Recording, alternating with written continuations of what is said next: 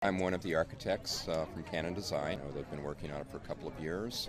They wanted a place that could be both a gathering place for the students as well as serving the academic and research needs of the science faculty.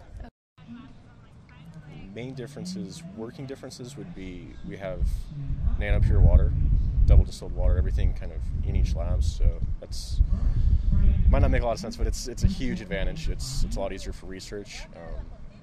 We have larger classrooms, so on the ground floor there's huge classrooms. You can deal with large sizes. A lot of the introductory courses are required for everybody, so we have that and smart classrooms.